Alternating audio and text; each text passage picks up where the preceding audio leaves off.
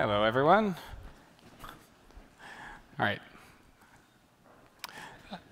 I'm Marcus Wassmer, the engineering director for graphics here at Epic Games. And today I'm here to talk to you guys about a massive year-long project from the rendering and console, VR, and mobile teams to kind of refresh the rendering pipeline of UE4. So let's get right into it. So first of all, why did we want to spend a whole year doing this when we could have been making cool features instead? The main reason is, the trend in games lately has been people wanting to throw bigger and bigger games at the world. So you're talking massive view ranges, super high detail. You'd like seamless interiors in your open world games. For just content creation purposes, it's also very handy to do modular construction, so you can have like a bunch of pre-built pieces that can be either procedurally placed or hand-built to keep like content creation costs down. And we do expect that in the future, more dynamic lighting and shadowing techniques are going to require more mesh passes to make them work. So bottom line, we need to be able to execute a lot of draws as fast as possible. And then secondarily, there we go. Secondarily, there are some upcoming technologies that need to operate on the entire scene, not just the visible set like you kind of do with normal first-person rendering. So for example, DXR ray tracing technology, you need to build the shader binding table for the entire scene, not just the visible set. So for example, if say you're shooting a reflection ray off of a shiny surface somewhere in the world, and it bounces around behind you somewhere out of scene, when the ray hits something, it still needs to be able to evaluate the full artist-created material so that it can properly calculate lighting for the reflection and shadowing and whatnot. Which means that you can't really cull anything out with visibility or occlusion culling. You just got to keep all that stuff around. So literally everything needs to know all shader bindings at all times. We're also hoping in the future to move to a GPU-driven culling system as opposed to the current hardware occlusion-based one. So in this case, the CPU doesn't really know anything about the occlusion culling state, and it's got to prepare more draws without knowing visibility for the GPU to fill in it. It's kind of another talk to discuss the different APIs, methods of doing that. But anyway, point being, we must not be preparing the entire scene's draws every frame. It's just not efficient enough to do in real time. So how do we get there? How do we get lots and lots of draws and also not be updating the entire scene every frame for these things? So first thing, one main component is going to be a draw call merging framework, also known as instancing. So this is something you can do slightly differently depending on what RHI or API you're using. RHI is an Epic acronym for like rendering hardware interface. So we have one implementation, RHI, for DX11 and 12, Vulkan, et cetera.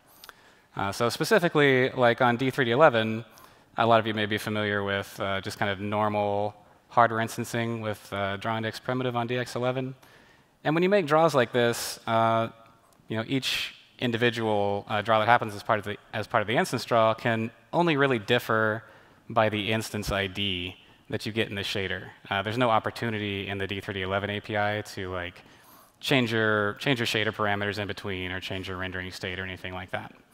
So which means if you want to do draw call merging, when your renderer is going through and doing draws, you can't keep setting parameters constantly as you go from draw to draw.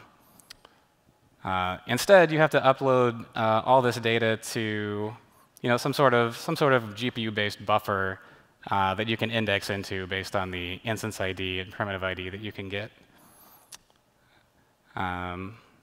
And then the second thing to do to meet these goals is much more aggressive caching of the render data that's required.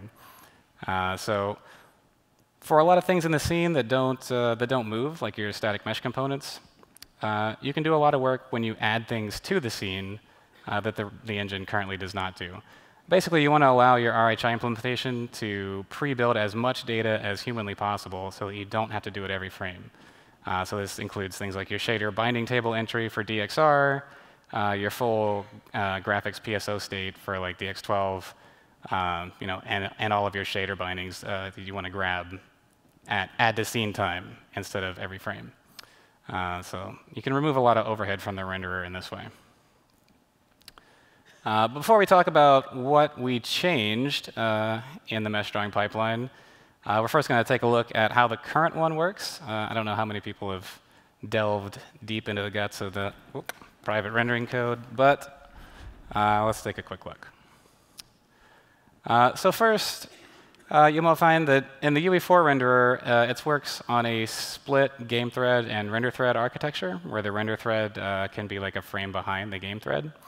And to keep all the data access thread safe, we actually make a proxy object that lives on the render thread to represent all of your game thread objects. And this is done with the primitive scene proxy class. So for example, if you had like a skeletal mesh component in a scene, it would have its own primitive scene proxy with its own copy of the data on the render thread that can be safely accessed. And then the process of turning this into something that can be drawn, for dynamic things, uncached things, there's a function called getDynamicMeshElements. And what this does on a given proxy is generate what we call a mesh batch. I'm going to leave the Fs off because it's kind of a tongue twister. You guys can read them. So what the mesh batch does is it completely decouples the scene proxy implementations from the pass logic, the pass drawing logic. So for example, skeletal meshes and landscape and cascade and Niagara all have different ways of dynamically generating the data for drawing that the final rendering code really doesn't need to know about. All it needs to know is where are my vertex buffers, where are my shaders, where are my parameters. It doesn't really care how they regenerated them. So the mesh batch has everything that any pass would need to find out the bindings that are required. So if you're not familiar, we have multiple geometry passes, like your base pass that renders the gbuffer data, shadow depth passes, velocity generation passes, et cetera, et cetera. Those all use slightly different shaders and slightly different bindings, but the mesh batch contains all the data required for any such pass. And then the other thing is the proxy object doesn't really know what passes it might be rendered in. It's just kind of there for the renderer to decide which passes it should be in. All right, so once we've got we know how to generate a batch, then to actually go about drawing them, we have like a draw list class that just has the list of all the proxies and batches, and we have what's known as a drawing policy. So the drawing policy is just a class full of code that knows how to draw a particular pass. So again, like the base pass or a shadow pass or a velocity pass, that sort of thing. And then these drawing policies, combined with the batches and the traversal of the draw list, end up generating our cross-platform RHI command list, which is then finally translated into the actual D3D or Vulkan or Metal or whatever commands that are required. Those last two bubbles there are probably a completely separate talk, so we'll gloss over those for the moment. So taking a closer look at the traversal and policy stuff, what the policy does then is it builds the complete pipeline state there, which is the shaders plus all your graphic state, like your rasterizer state, your depth state, stencil state, et cetera, et cetera. And then the more complex thing to do is to gather up all the shader bindings, all the shader parameters for the shaders. You have to walk through the material chain to find out what data is on your material instance, anything inherited from the parent, gather data for the vertex shader from the vertex factories, take in any global data from the scenes and the views, kind of gather it all up and make sure you can set everything properly, for your final draw. So it's been working for 4 years or so. Like, why do we want to change it? Well, there's a few reasons. First of all, the kind of existing draw list that we have ends up using bit arrays for visibility, and these bit arrays are over all objects in the scene. And this has the unfortunate property of having some parts of the renderer have performance scale with the total amount of objects in the scene, not with what's visible in front of you. This is not a good property that you want to have for large open worlds. Secondly, the existing code, or 421 and prior code, has completely separate static and dynamic paths for generating draws, which means we can't sort static objects with dynamic objects, which is unfortunate sometimes. Just so, like, from working with the code perspective, these lists are templated by shader permutation, and we do have, a significant number of these between like different skylight parameters and lighting and shadowing parameters. So it just kind of makes the code a little ugly to work with. That part doesn't really make much difference to the end user. And then finally, there's only a single hard-coded frequency for state sharing. What this means is basically we can only do instancing in ways that were hard-coded by a programmer or a content creator, which is not ideal for a nice automatic system. So that's really the big point. The existing design just completely prevents efficient draw merging, which is one of our main goals. The drawing policies, the code was just too tightly coupled to the existing draw list implementation and had to go. So let's take a look at the changes we made to fix some of these problems. So first off, the existing static mesh draw list and drawing policy code is all completely gone, just straight up deleted from the engine. If anyone has their own like private local changes that you've made for your games to add custom mesh passes or modifications to these things, this might be the first place where you run into trouble upgrading your game into 422, which is really one of the main motivations for giving this talk, is to give everybody a heads up. Hopefully with the rest of the talk, you'll know how to fix that problem, but I'm available for questions if necessary.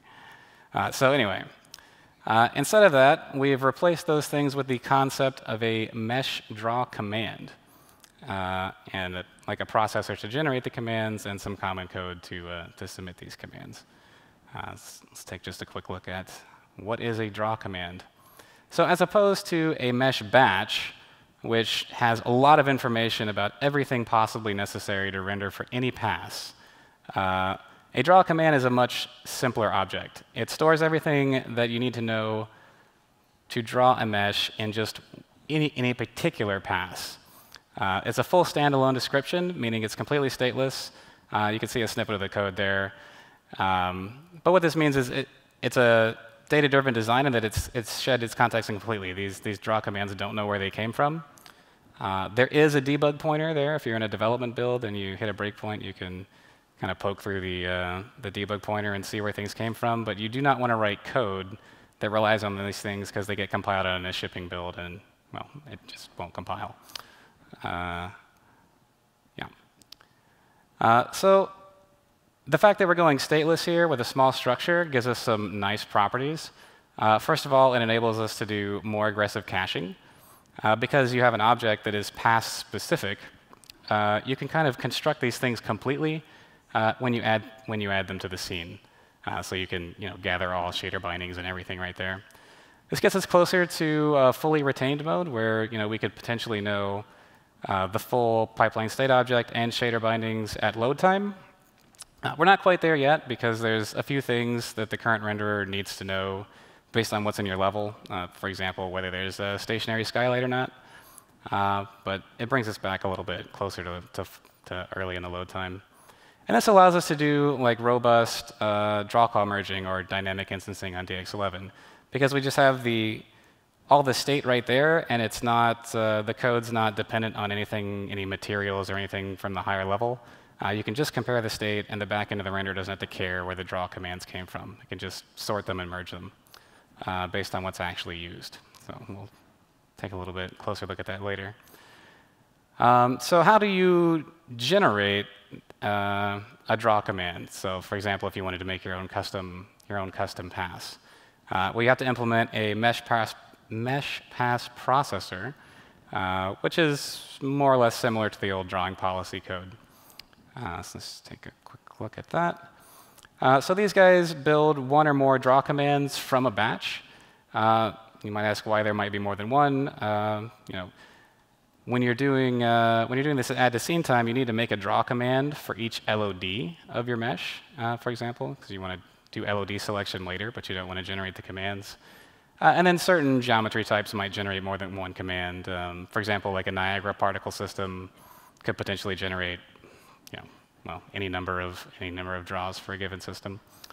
So the processor is going to do the final selection of the shader to use, and it's going to collect all the shader bindings from the various locations. So just take a quick look at a code snippet. I'm not going to go into too much detail on these. They're kind of hard to read on the slides, and well, the code's out in 422 preview, so anybody can go download it and have a play with it. But the point is there's not really a whole lot of code that you need to implement to make a new mesh pass processor. You really only have to add like the one function for adding the batch. So if we look at one that we implemented, just like the standard pre-pass depth pass, there's a little bit of boilerplate here about construction, setting things up, and adding the processor. So if we take a look at the add mesh batch function, this takes the batch, generates the commands. All this is really doing is deciding if this object really needs to be in your pass. So since this is the depth pass, we decided that translucent objects should not write depth, so we skip those. And then it wants to do shader selection out of the material. And then finally, gather the shading bindings via this mesh draw commands function down there. And that's coming up in a couple slides, but the nice property of that thing is it is shared amongst all the mesh processors. So that's one of the reasons it's easy to make another one, a custom one, if you would like to do so. And that's kind of it for a processor. If you compare against the old drawing policy code, for example, the old depth policy code versus the new processor, it's 6 times less code to deal with. For the base pass, it's 4 times less. So it's much easier to work with, and it's much easier to extend the engine on the new system. And then this particular function is the main reason why it's easier, because there's a single common draw commands function that kind of works for any processor if you pass it the right data. And this thing can collect all your shader bindings into a little structure for you. And it just removes all the boilerplate. It makes things really easy. If you kind of look at the old system here, you see that the old drawing policies would just directly set the parameters on the final command list, whereas the new system works more of a gather into the new draw single shader bindings function, which we also get to use later when sorting and doing draw call merging. That information was kind of lost in the previous system due to the bindings going directly onto the command list. So after we have generated all of our batches, we can now sort them. And now in the new system, we can sort both static and dynamic things together because you have one single draw command representation for both static and dynamic draws. And you have one single just array of the visible things rather than the old scene-wide arrays of things. And then you can finally do submission, which is also a common function, and we'll take a look at in a second.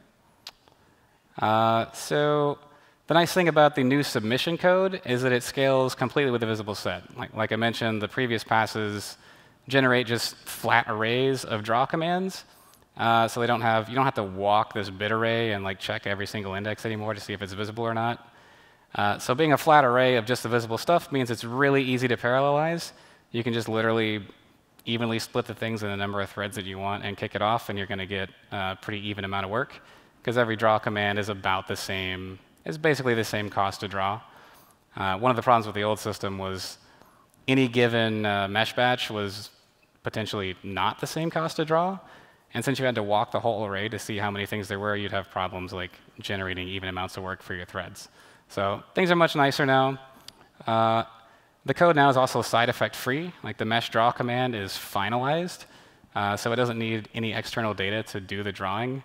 If you would take a look at the 421 and earlier code, you'd see that some of the drawing policies would look at some global state or want to modify some things or create some local stuff inline. And it made certain things hard to do in parallel rendering, and it's just not an issue anymore. And again, because the draw commands are combined, this code works for any mesh pass that you would like to implement, so making things easier again. Another nice property that you get from the new common function is you get automatic state filtering above our command list level. So you might find that certain draws aren't mergeable because maybe one state changed in between that you couldn't handle. But a lot of the state between the draws might still be the same, and you might end up generating a lot of redundant commands on the command list. That all kind of goes away if you use this function to do your draws, and it reduces the load on the command list execution significantly. Something like 20% in something like Fortnite. And then lastly, you get very nice cache coherent traversal of these things. You just have flat contiguous arrays of these small data structures. So it works really well on modern CPUs where you get where cache coherency is very important, and you get nice prefetch behavior from most modern CPUs as well when you have a flat array. So keep things in contiguous memory. It's really important. All right, so let's take a closer look at what's actually necessary and why to cache the commands. Like we could in theory generate these draw commands every frame, and we do for certain objects. But ideally we want to do as little generation work as possible. And we can do this because the majority of game worlds are made out of modular static meshes. Few games have everything moving around all the time, every frame. And many games also use modular pieces. For example, in Fortnite, you've got your player-built walls and things that are all basically very similar and could be merged. And in the old system, there's a lot of work that was going on every frame for these things that really didn't need to be done. So instead, we can do the full draw command generation for every pass in LOD and just select the right ones to draw each frame, which is much faster than generating them. Kind of the problem with any caching system is invalidation, right? Like if you cache something off and then some state changes that's referenced by your draw command, it has to be invalidated. And you don't want to be in a situation where something that you're changing every frame causes your draw commands to be invalidated, because then what's the point of caching them? So to solve this, we kind of leverage uniform buffers as the end direction to make this possible. So a good example for this is the view uniform buffer that the renderer uses to upload like projection matrix data for the camera and various other things that are just kind of scene global related to your current camera. So 421 code and older would just literally generate a new view uniform buffer every frame and fill it with data. And this meant that every draw call that you had a new pointer that it had to point to bind the view uniform buffer. For something like DXR, where you have to update literally every object in the scene with a new pointer every frame, this was terrible. Instead, what you can do is keep the same view uniform buffer pointer every frame and simply update that data. This means that you can cache your draw commands. They all point to the same view pointer that does not change, and you can just change that data, and it's significantly more efficient and lets you do caching. So you'll find now in 422 there's a new RHI function to do uniform buffer update. This was not available previously. And it just does what you have a uniform buffer. You can update the contents at probably once a frame is good, but you can do it more if you want to. So in the process of dealing with this, there's various uniform buffers in the engine that we go through this update process now. Primitive uniform buffer to hold the like transform state on your objects, stuff about your materials, et cetera, et cetera. But one key thing that we had to change as part of the... Wait, did I go backwards?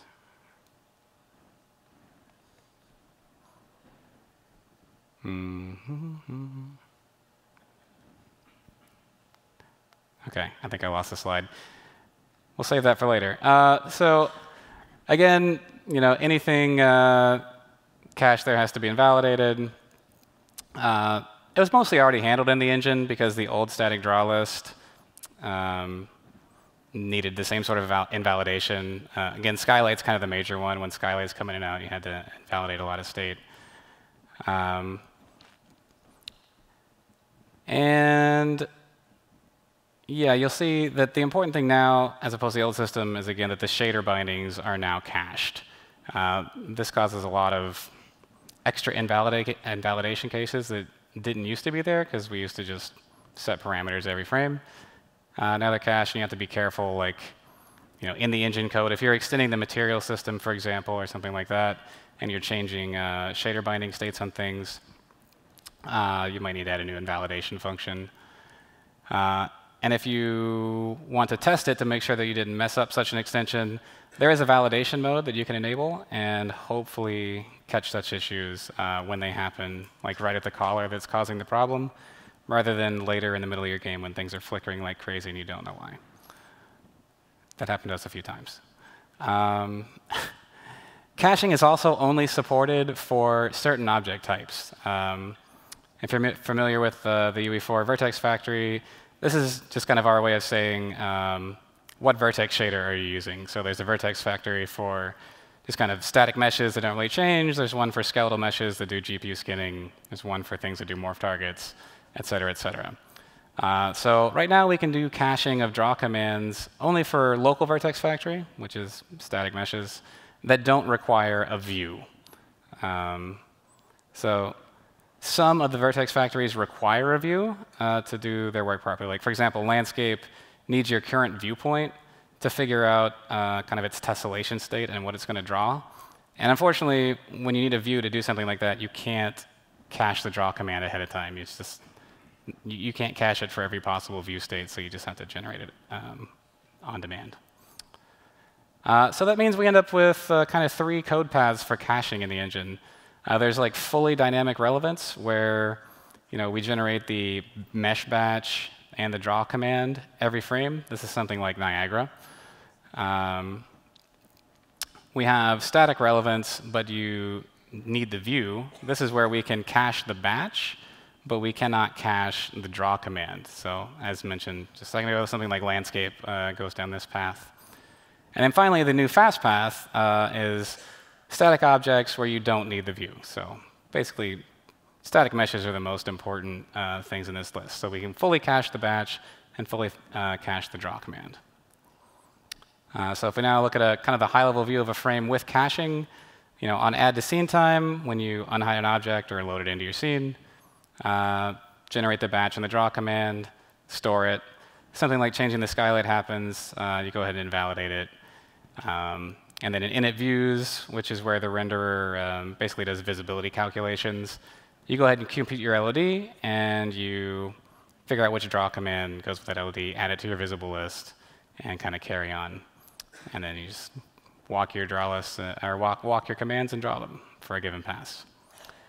All right, so that's caching. Talk about merging quickly. So on DX11, there's really one path. There's the draw instance indirect. We can only change the instance ID in between draws, not state or bindings. And this is kind of the easiest one to implement and prove out that the new pipeline works, because most of the APIs support the features necessary to making this work.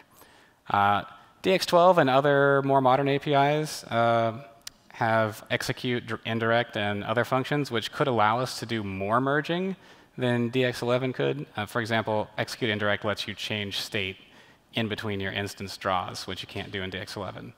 But we have not implemented this path yet. That's kind of future work yet. Or if anyone wants to do it for me and make a pull request, I might want to be OK.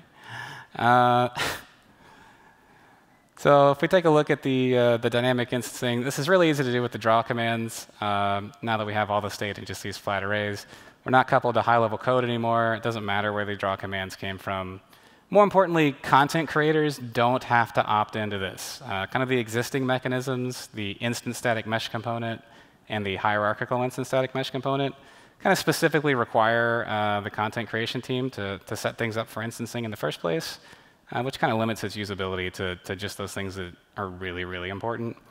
With this system, it all happens kind of seamlessly on the back end for the things that it can happen on automatically, which is a lot nicer. One thing we had to avoid when doing this is that you don't want to be doing that full comparison for all those states and shader bindings constantly every frame. That's kind of just as bad as doing it the old way. Fortunately, since we're caching the full draw commands for static stuff at add to scene time, we can put everything into buckets based on their state so that we can look them up later quickly. So we just kind of amortize the comparison cost up front. And then because we have that data, the actual merging operation in the end is just a short data transformation on the visible set. So any commands that are in the same state bucket that they got put into when they were added to the scene, we just know they can get replaced with a single instanced mesh draw command. So this makes the process of doing the merging on the back end a lot faster and viable. So to actually be effective at doing this, we have a system where it'll do it if it can. You have to make it so that it can. So we really have to get rid of our per draw shader parameters that we're changing in between each draw so that it can actually do the merging. So you'll see a lot of changes in the engine in 422 around these type of things. We found a lot of parameters that were being set per draw were really just kind of constant state across the whole frame. For example, like the debuffer decal textures and eye adaptation textures. Those pointers don't change across a frame. There's no reason to make binding calls in between draws for them.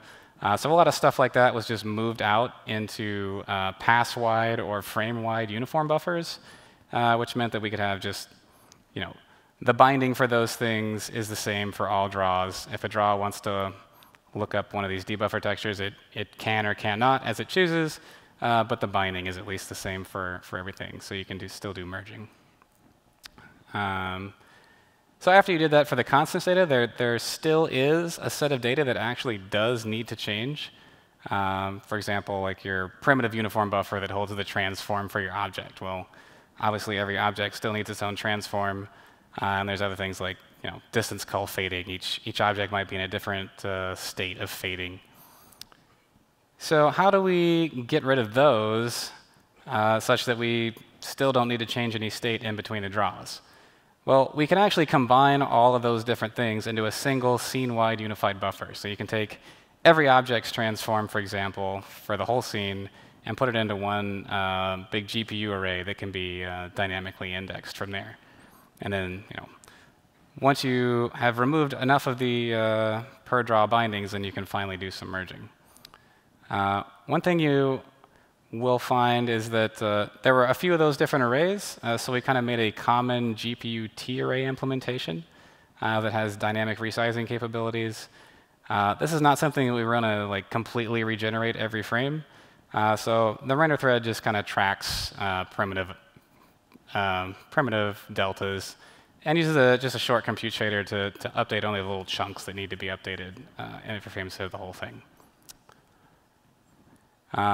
All shaders must now access primitive data with a primitive ID because not all of our vertex factories support the caching. So the mechanism for getting this data out is a little bit different. But as far as the code goes, it's hidden behind this new get primitive data function in the shader code. You just stick that in there. The code's really not that much different from the user perspective. And that'll get you to the right place and get the right data out. Again, only used by the supporting vertex factories, local vertex factory for static meshes, and it's abstracted away. OK, and some of you might be wondering if, for a given run of objects, you only know from the instance ID, say you draw 10 cubes in one instance draw call, the instance ID only tells you whether you're 0 through 9. It doesn't actually tell you where in the giant scene-wide buffer you are. So something needs to give you that offset. One thing it could do is, generate, bind your offset to the draw, but that kind of defeats the purpose of moving all the stuff out to global data in the first place, and you don't really want to do that.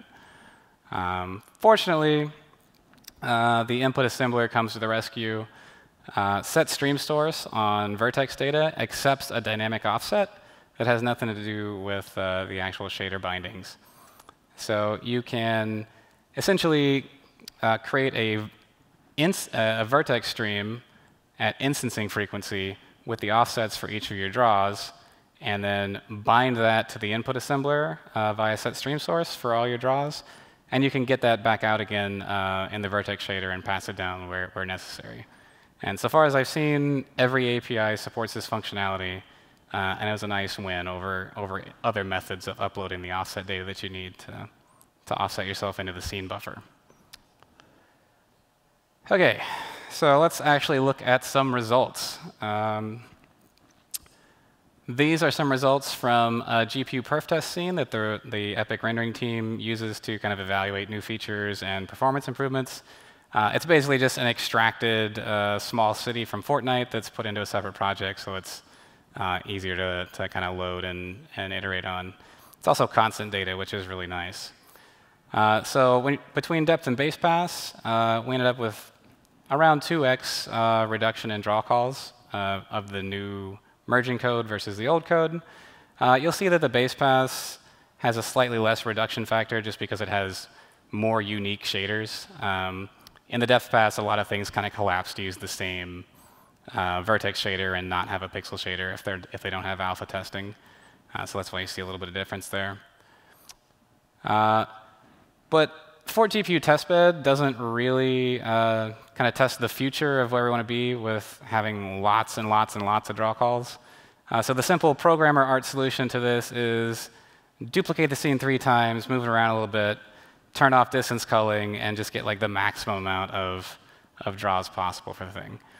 So in this kind of best case scenario for merging, the improvement ended up more like a 10x and 5x. So you see it's still significantly less on the base pass due to unique shaders. So there are some performance gotchas here. You will only get merging on things. You'll get merging on most static mesh components that are duplicated unless you have static lighting, where you have light maps with very small textures. Because if you end up with a case where you have to bind different light maps for each object, that's going to break merging. Per component vertex colors will also break merging. So if you're using a lot of vertex painting to paint data around your scene, you'll find that we actually do still have to bind those per draw. So we can't instance things across vertex paint. The speed tree wind node is not currently merged. There's no technical reason why it couldn't. We just haven't done it yet. But it's something to watch out for. And then if anybody is still using kind of the old sparse volume lighting samples from baked lighting on movable objects, that will also keep your draws from merging. The newer volumetric light maps don't have that problem. You can still use those and get merging. So that's kind of like draw call counts. We can look at some actual performance numbers. Typically, or often, we use a PS4. It's kind of nice to have a constant piece of hardware that doesn't change. Many people can test on it. So first, I want to say that what I'm measuring here is the rendering thread draw pass cost only, not like the whole frame or anything. But in the case of the single GPU perf test, we found that for that section of code, we got about a 6 and 7 times reduction in cost of drawing, which is pretty good. And that's a combination of merging plus the new submission code just being more efficient and cache coherent and whatnot. So for our kind of programmer art test of duplicating this thing to emulate a larger world, it was more like 13 and 11 times faster between depth and base pass drawing, which was a very great result. We were very happy with this on PS4. However, I don't want everyone to leave here with the impression that your game is going to get 13 times faster. These are best case results. Those scenes are very modular, like they're built out of the kind of the Fortnite walls and pieces. There's a pretty limited mesh variety in that scene. It's only showing mesh drawing speed up, not the full frame. So there's other parts of the render thread that are expensive, like the visibility portion, that can still dominate your frame. And often, we parallelized the renderer a while ago. So if you don't really have enough draws for this drawing time to be on your critical path, it may not be that significant for you.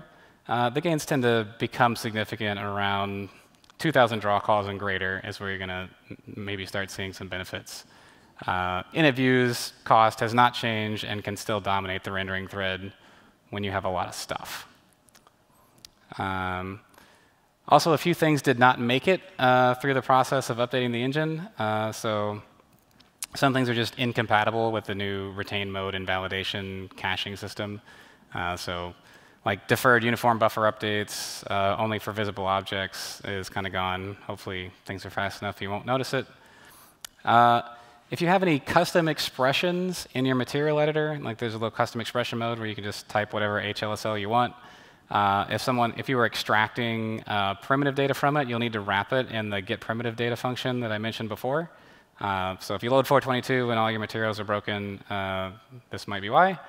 Take a look. The forward renderer, the desktop VR forward renderer, now only supports a single global planar reflection. So if you used to have, I don't know, 5 or 10 planar reflections in your scene and you were relying on the engine to pick the closest one for you, unfortunately that's not supported anymore.